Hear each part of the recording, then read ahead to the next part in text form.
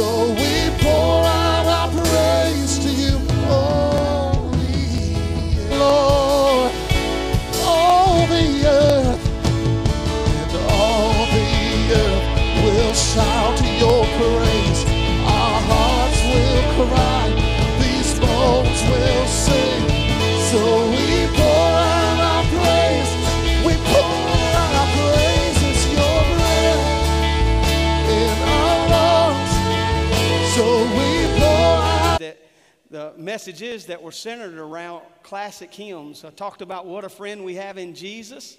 And then last week, we talked about I'll Fly Away. This morning's the first song right off the bat. This is Amazing Grace. I want to talk to you just a little bit about Amazing Grace.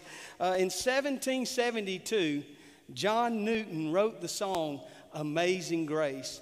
In that first stanza, he uses the phrase, I once was lost, but now I'm found. I once was lost, but now I'm found.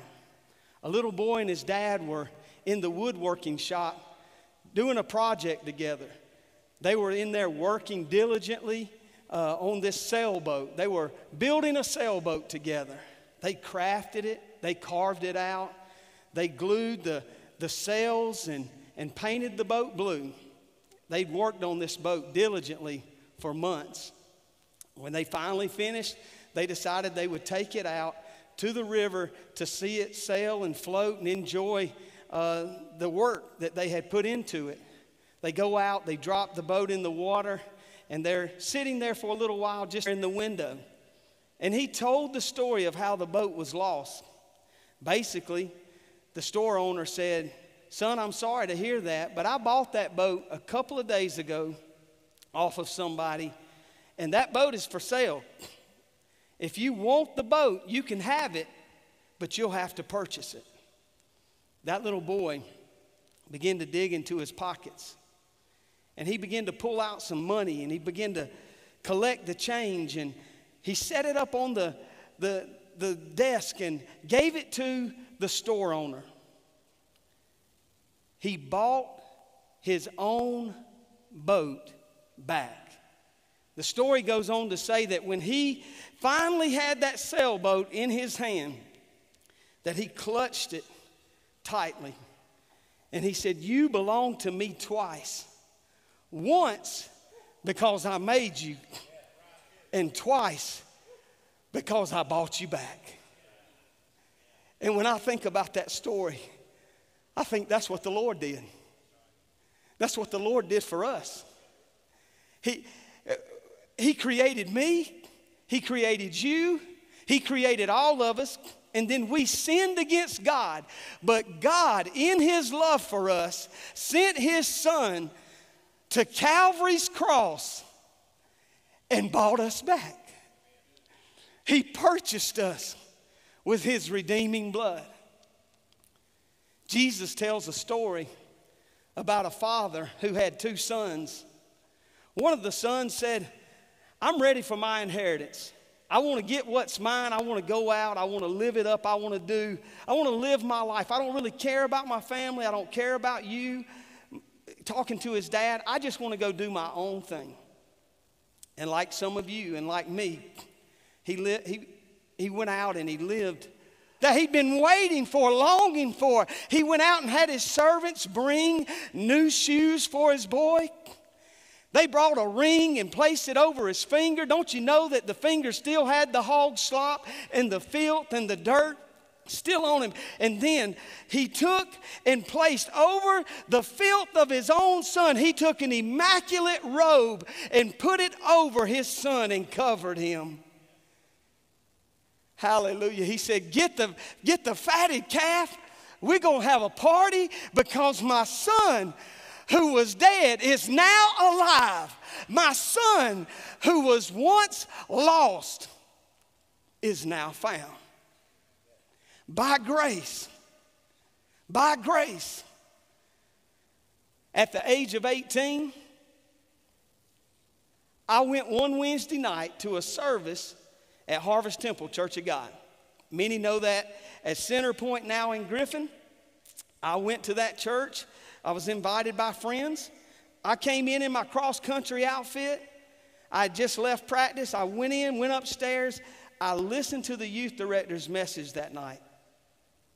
The next morning, I went home that evening. The next morning, I got up. I went to school. All I could think about was what the preacher, the youth director, had spoke on that evening. And I knew in my heart that I needed God. I knew in my heart without a shadow of a doubt that I was out of relationship with Jesus, and I knew that I needed to ask Him into my heart and into my life. All day long, I couldn't even focus on school or anything. At 3:15, when the bell rang and I went out to the student parking lot, I jumped into my 1984 blue Toyota pickup truck. Man, do I wish I still had that truck. I drove. I knew I couldn't wait to Sunday. I knew I couldn't wait to the following Wednesday. I went over to the church that afternoon, and thankfully Richie Thompson, who was the youth director that had spoke that evening, he was still in the office. And I told Richie, I said, I know that I need God. I know that I am not in a place where if I died, I would go to heaven. My life does not represent the things of God. I'm out of relationship with the Lord, and I need to ask Jesus into my heart. And Richie Thompson, he prayed a prayer with me. I knelt down and I began to ask Jesus to forgive my sins. I didn't even realize that the blood of Jesus, as I was praying for forgiveness, was washing over me and washing all of my sin away. Listen, I'm talking about amazing grace, but can I just tell you, Robert Lowry's old song, Nothing But the Blood, it's a good one too. What can wash away my sins? Nothing but the blood of Jesus. What can make me whole again? Nothing but the blood of Jesus. Listen, there's a scripture that I read right after I got saved, and this scripture's helped me, and I believe it'll help you. I read, for by grace you've been saved. This is Ephesians 2:8. For by grace you have been saved through faith, and this is not from yourselves. It is the gift of God, so that no one can boast. It's not by works. It's not by religion. It's not by human effort. It is by the grace of God and through the shed blood of Jesus Christ. There are many of you this morning, you are in a place where you recognize that you were dead in your sins, that you were lost and undone without God or His Son. You were hurting and you were broken, but you've been changed by the grace of God. And I know that there are others that are here this morning watching online. You're not here by accident. You're not here by accident. You say, Rich, I really believe that there's something missing in my life. I'm desperate for something more. Let me tell you what you're desperate for. You're desperate for God. You're in a place where you need a relationship with Jesus, because in one moment, one prayer, one Savior, everything can change. When you call on that name, the name that is above every name, Jesus, He hears your prayers. He forgives your sin, and you're made right with God. Not by good works, but by His grace. Somebody that's listening to me this morning, maybe you've never asked Jesus into your heart. This is your day. Maybe you say, Rich, I was once close to God, but like that boat, I've drifted. I turned. I went in a different direction. Old timers used to call it backsliding. Let's just be honest. Some of us need to make a U-turn and come back to God this morning. You say, well, I volunteer in ministry. I tithe. I go to church. You can still be backsliding. You can be like that boat and you can drift off. But I want you to know the Father is calling you home. He's calling you home this morning. You say, Rich, I need His grace. I need His forgiveness. If that's you this morning, I want you to pray this prayer. And then after we pray, if you can get on the Facebook comments and leave us a message, or call the office here in Zebulon or Cochran, however you can reach out to us and let us know that you've prayed that prayer and asked Christ into your heart. We want to pray with you. We want to get to know you. We want to be able to minister to you, maybe send you some resources to help you in your new walk with God. Pray this prayer with me. Heavenly Father, I trust you to forgive me. I trust you to change me, to make me new. Jesus, be first in my life. Be my Lord, my Savior. Save me by your grace. Fill me with your Spirit so I can follow you and live for you the rest of my life. My life is not my own. I give it to you in Jesus' name. Amen.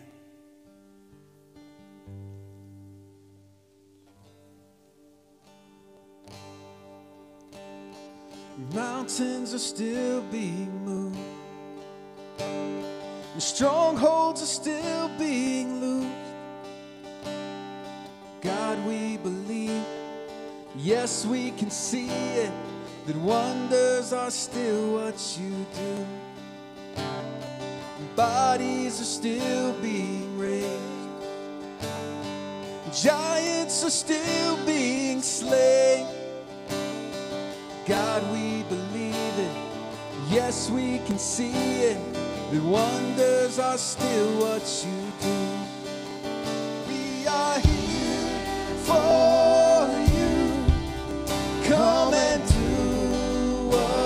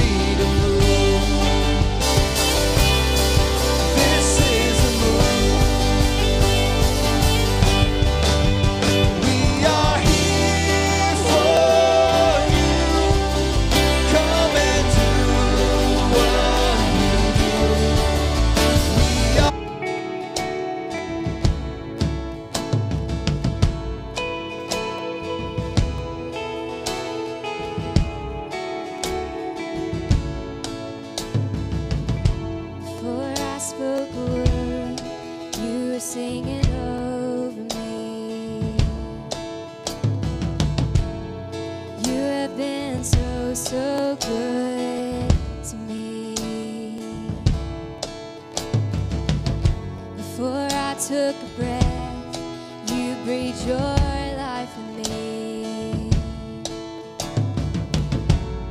And you have been so, so kind to me. Oh, the overwhelming, never-ending, reckless love of God. Oh, it chases me down, fights till I'm found, leaves the 99. I couldn't earn it, I don't deserve it, till you give yourself away.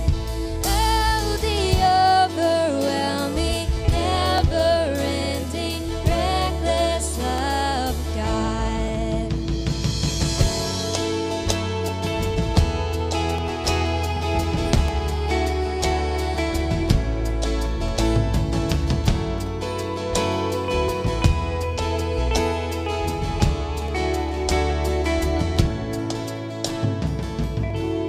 When I was your foe, still your love fought for me. You have been so, so good to me. When I felt no worth, you paid it all for me. You have been so, so kind to me. Oh, the overwhelming, never-ending, reckless love of God. Oh, it chases me down, fights till I'm found, leaves the 99. I couldn't earn it, I don't deserve it, till you give yourself away. Oh, the overwhelming, never-ending,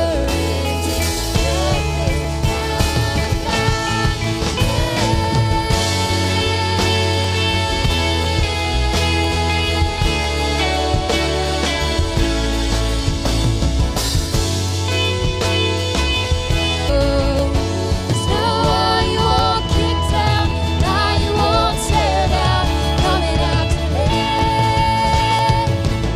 There's no shadow you won't light up, mountain you won't climb up, coming after me. There's no wall you won't kick down, lie you won't tear down, coming.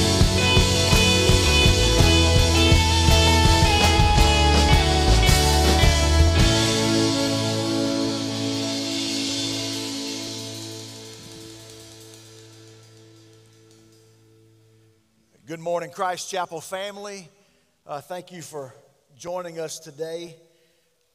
We have been blessed by our worship band today and them leading us in worship, as well as Pastor Rich, who done an amazing job today talking to us about amazing grace that absolutely still blows me away, that the God of the universe who created us and we made such a mess out of it loves us so unconditionally and continues to invite us back into his presence. It's a beautiful thing.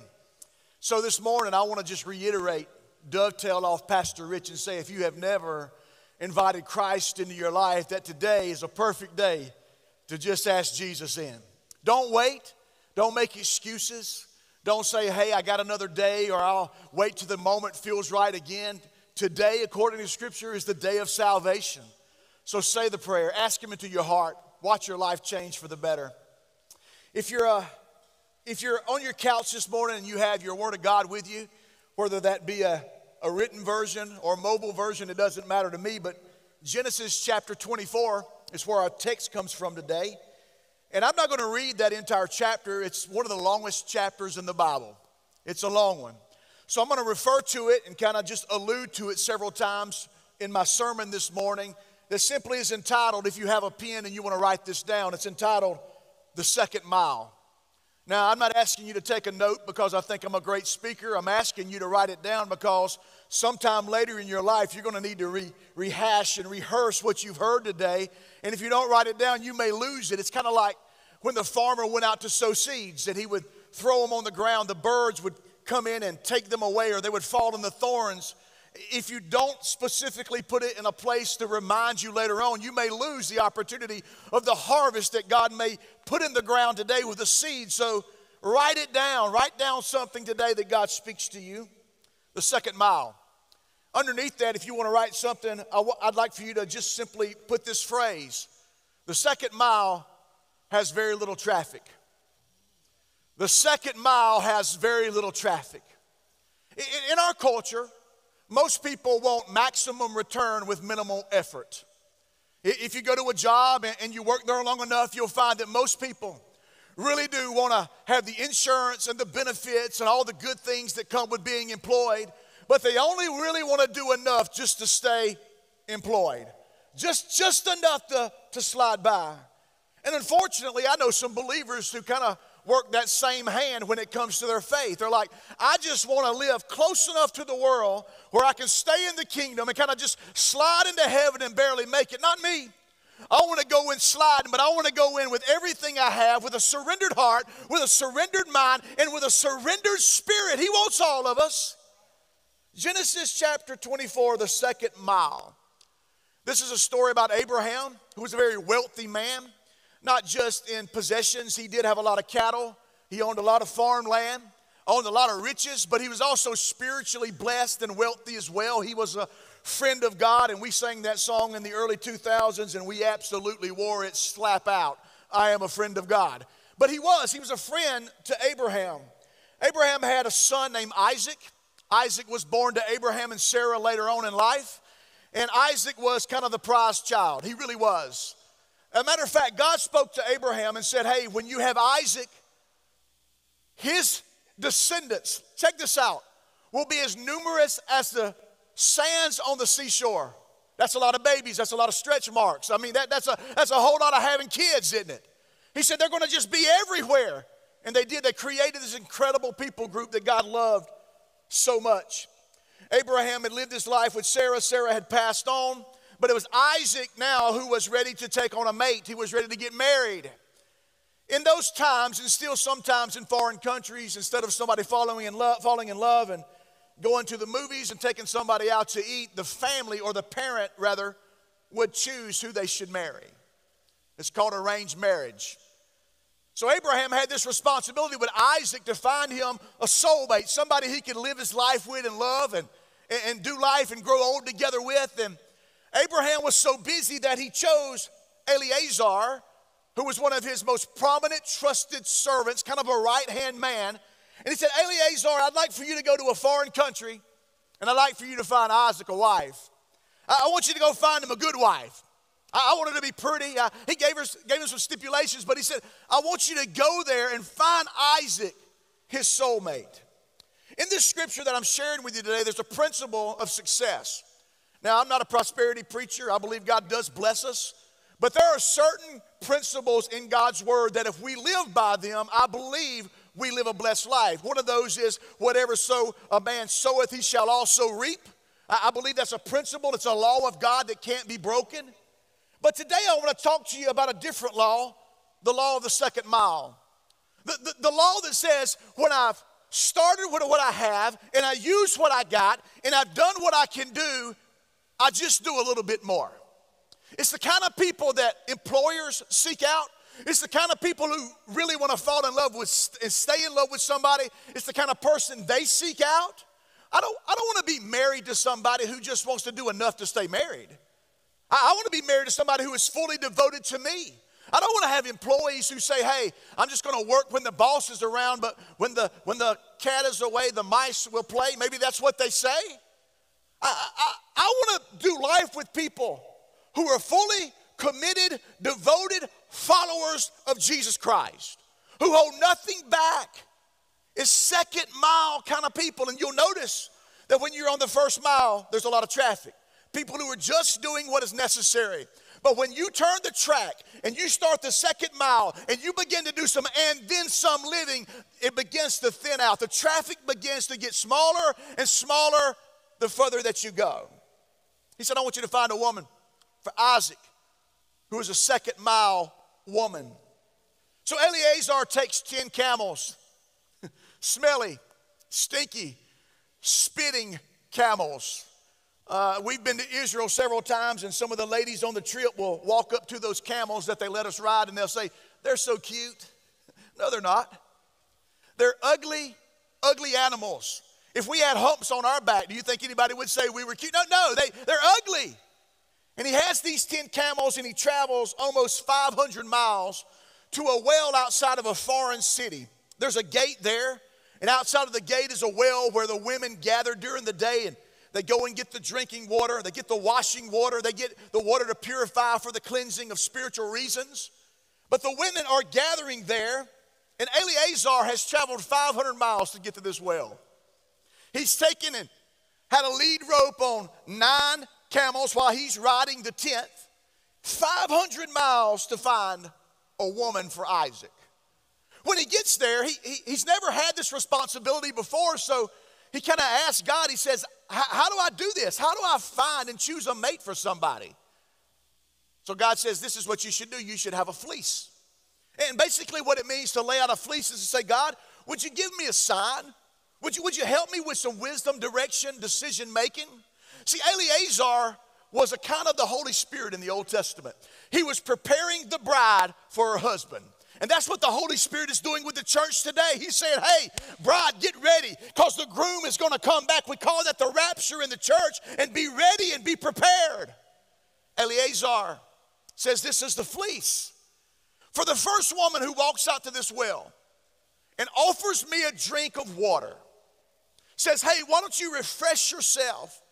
The first woman that does that and also says she will water my camels, she's going to be the one. Now, before you think about watering camels, the woman who walks out, her name is Rebecca, but she doesn't have a hose pipe. She doesn't have a dish to put it in. They had traveled 500 miles. So the dash on these camels is blinking empty. An empty camel can drink 25 gallons. So let's do the math. If you have some 5-gallon buckets, it would take 5 of them, simple math, right? It would take 5-gallon buckets to water 25 gallons. And that would just be one camel. So if she's at a well and she's drawing with a bucket and she raises up a gallon at the time, she's got to have 5 buckets to fill this one, 5 to fill this one, 5, 5, and 5. And when she's done that, she still has 9 camels to go. What Eleazar saw immediately was this, that this woman, she's beautiful according to Genesis 24. This woman is not only a good-looking woman, she's a second-mile woman. See, there was a custom in the East. It was an expectation that you would offer somebody water. It was called the law of hospitality. If a stranger came by, you offered them water. But you didn't offer to gas up all the camels. He was so impressed with her. He was overwhelmed. He said, this is the one. A woman who would walk out. She had no idea that Eleazar represented the most eligible, wealthiest bachelor in the region. She wasn't doing this because she thought she was going to get something in return. She was doing it because it was who she is. It was just her nature to do something kind. It was in her to go the second mile. It was in her to do the and then some. I think we need a generation of people who say, I'm not just going to do enough to get by. I'm going to do some and then some. I'm going to go the second mile in whatever God asked me to do. He says that we work, whatever you do in life, as unto the Lord. He doesn't want choppy, insincere work out of us. He wants us to get our hands dirty and get on the second mile and to do something great. And you can imagine her.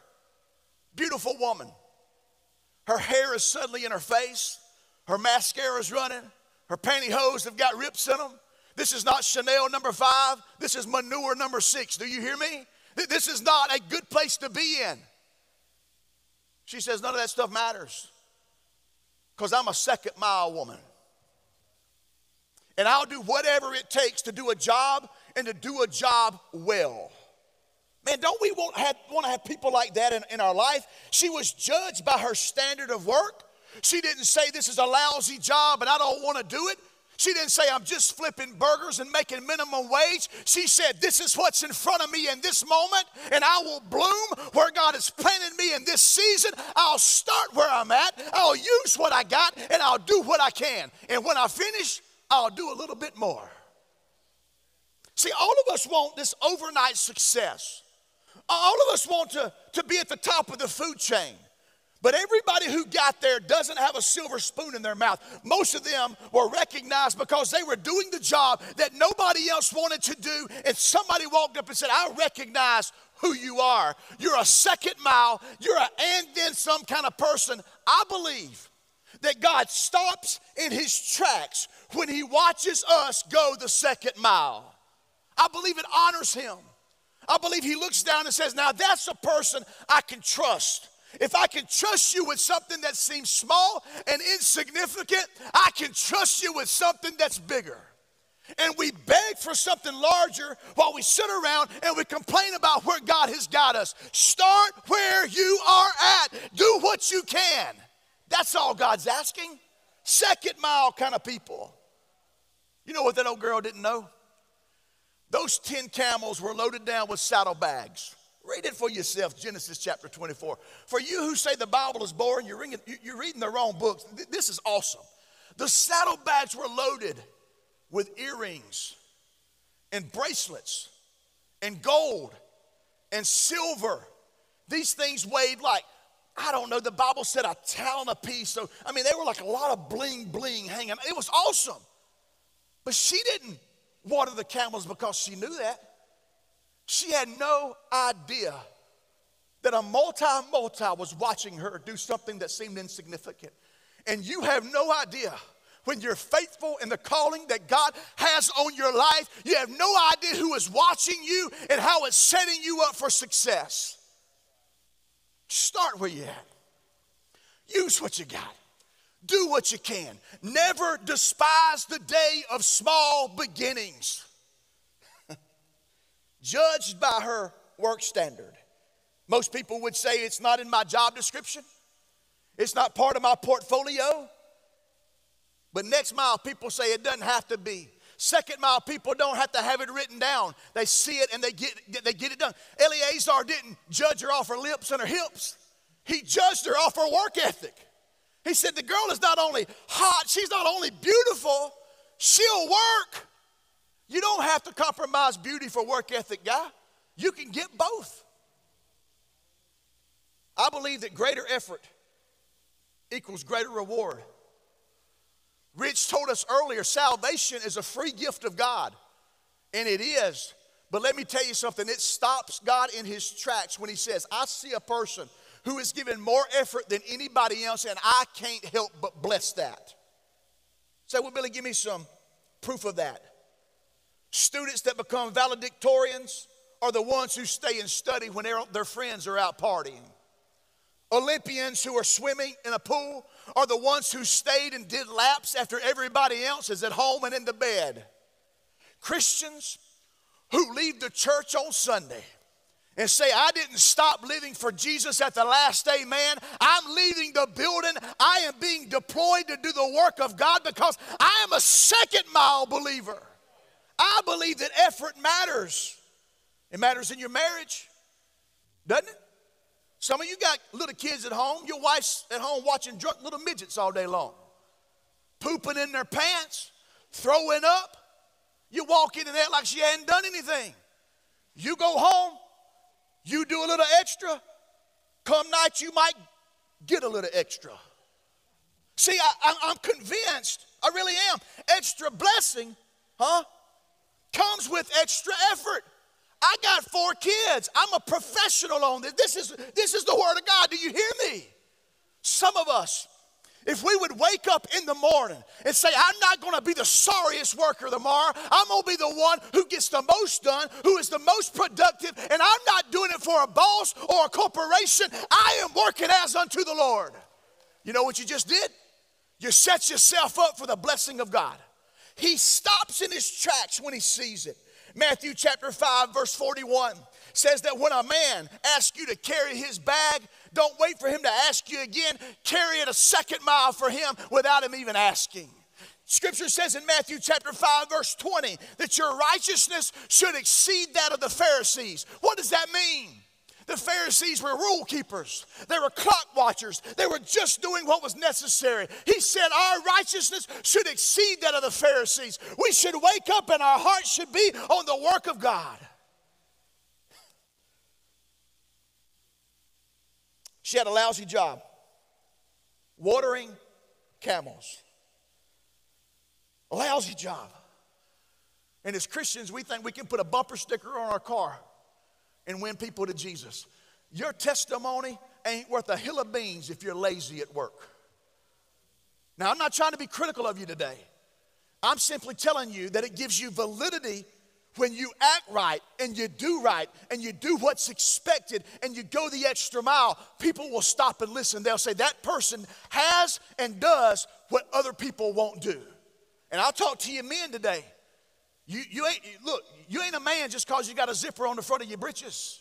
You may be born a male, but you make a choice to be a man.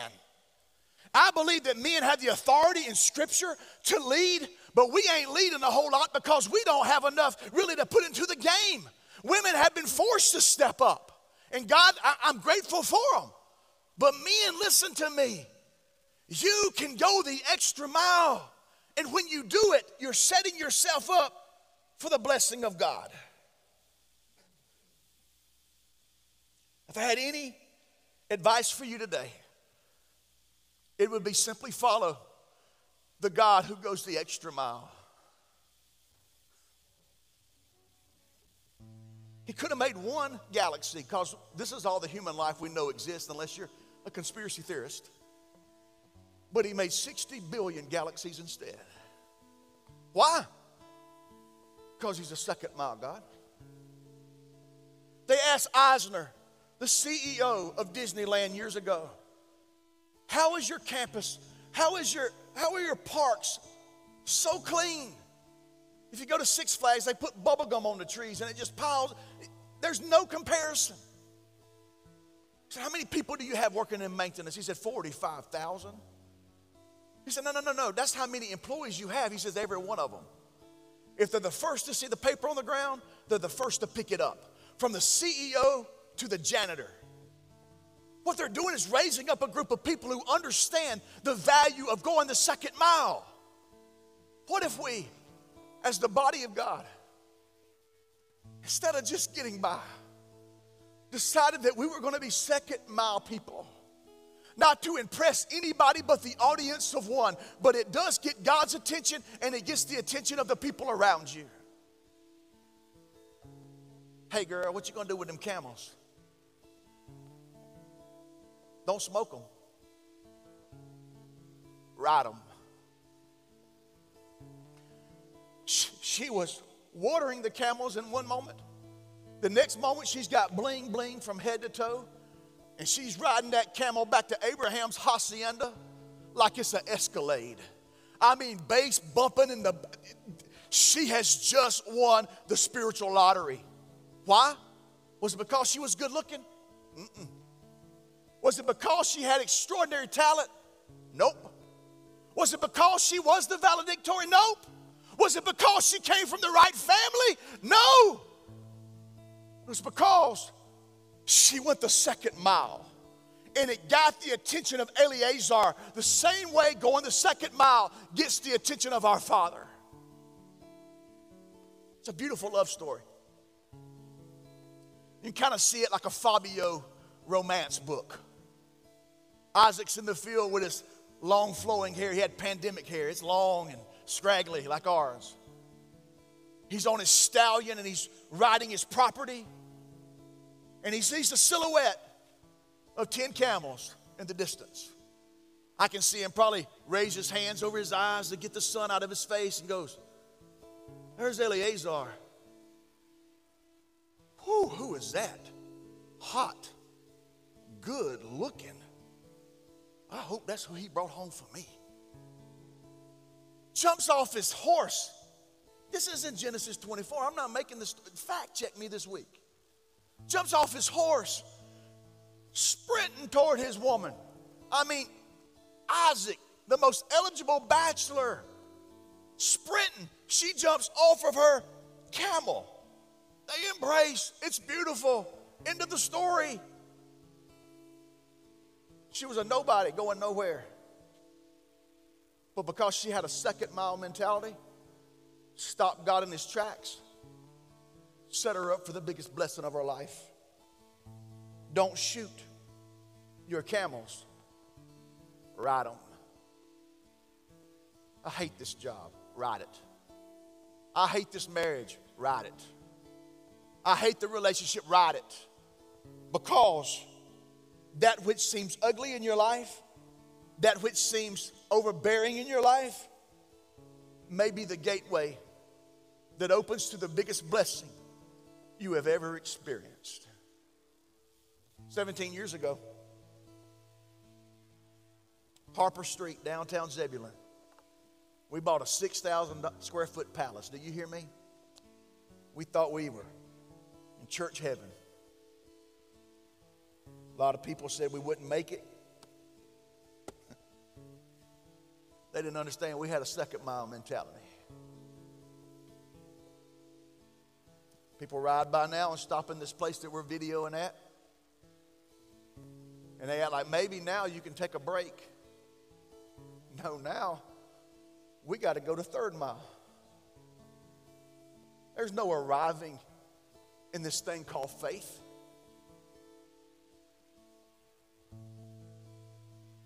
If I seem hard this morning, I apologize for the tone, but I don't ever apologize for the content. Some of us need to quit being minimalist. And we need to start maxing out our effort. Say, Billy, if you had to pick a team of ball players, 9 baseball players, would you want all A's? A-class players, the best. Nope.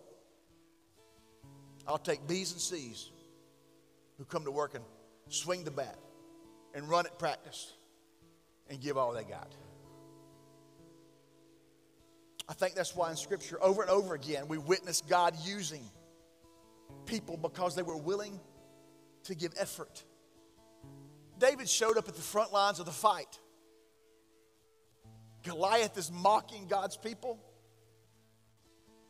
David's brothers are trained in military weaponry. They have all the experience. They have they have the armor. Even Saul wouldn't touch Goliath. We think David had some kind of special mojo. No, David said, hey, I'm a second mile kind of guy. And if y'all want to stay on the first lap, that's fine. But if you'll get out of my way, me and my slingshot, we plan on doing some effort on the second mile. See, we want to make the biblical superstars, those characters that are so big, we want to make them be like they were something super special. No, man, they were willing to go after it. They were willing to stay late. They were willing to get there early. They were willing to have blisters on their hands and on their feet. They were willing to do whatever it took to go to the next level. If the church would just decide to be second mile people, this world could be reached instantly. She had no idea. That beautiful young lady, she's going to marry Isaac, live in a palace, have all the bling bling that she wanted. Abraham, Isaac, and Jacob. Ultimately, New Testament, Jesus. She had no idea God's plan for her. And neither do you. His plan is so big that if he exposed it to you at one time, you wouldn't be able to sleep tonight. He didn't save you to keep you in a small world with small thinking, doing small things. Break out of the box. Go the second mile. Jesus, if there are areas of our life where we've turned into minimalists, where we secretly in our mind know we're not putting the effort in, but outside we're trying to act like nobody will notice. You know our hearts. You know our intents. So I ask people who are watching today and people who are in the building with me right now, do we have the spirit of the second mile? When everybody else quits, will we stay in the game? When everybody else says it's too hard, we say, no, nothing's too big for God. Can we take on that spirit? For the people who have decided that in their life the best days are behind them, would you just take that thought process away from them? Our best days are not behind us. Our best days are out in front of us. The biggest harvest for the church is right out there in front of us. COVID-19 and Corona can't stop the worship and the spreading and the evangelism to Jesus. This is the church's hour. This is the church's time. It's time for us to stand. It's time for us to believe deeper. It's time for us to grow stronger. Second mile. Get ready. The church is coming. Second mile, get ready. We're on our way. I pray those things in the wonderful name of Jesus. Amen.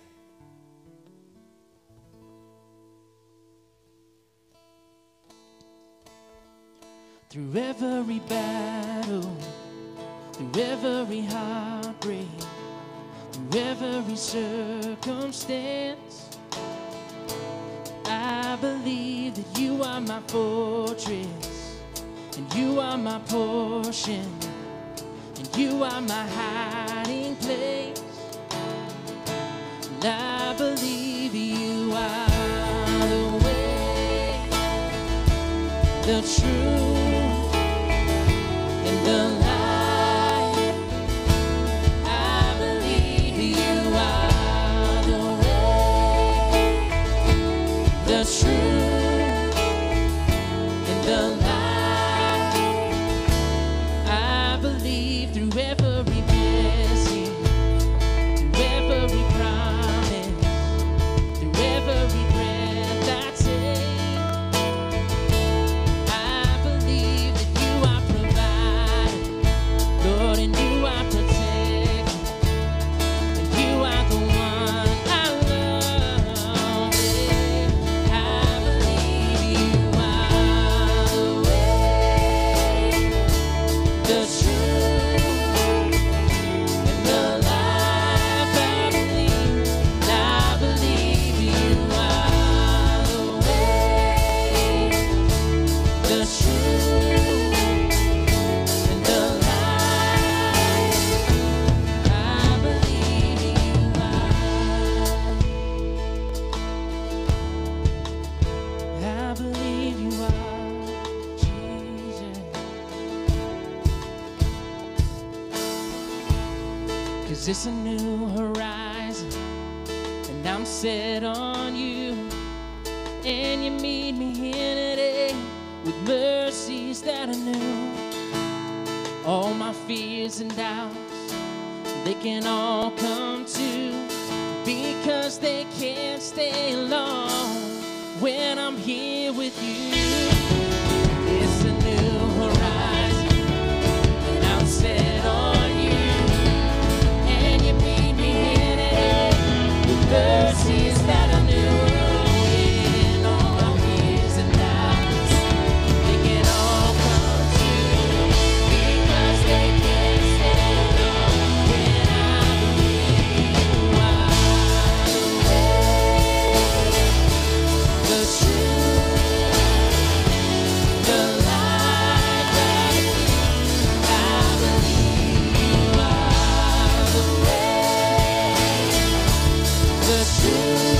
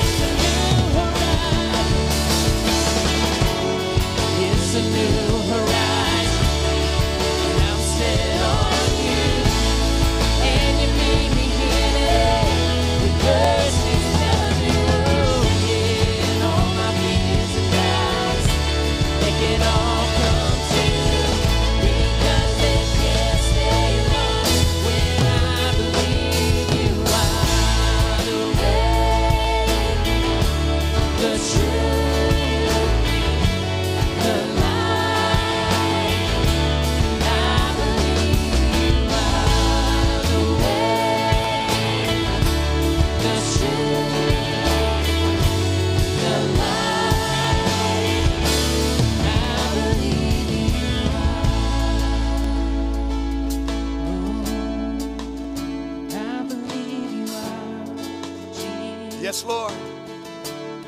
I believe you are. You set our eyes on you. Yes, Lord.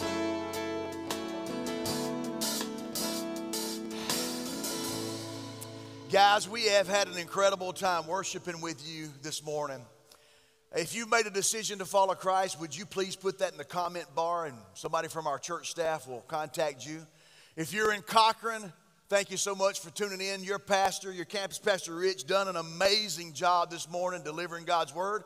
All of our Zebulon folks and Thompson folks and Griffin folks and Concord and Molina and Meansville, thanks for tuning in. If I missed your city, I'm sorry, but we're so excited. Hey, 2 campuses is where we are right now, but we have a goal in the next 10 years to be in 10 locations. So if you have a prayer this week that you want to pray and say, hey, give me something to pray about that. We want to reach our area, our community for Christ, and do that in 10 locations. That's kind of our goal in the next 10 years.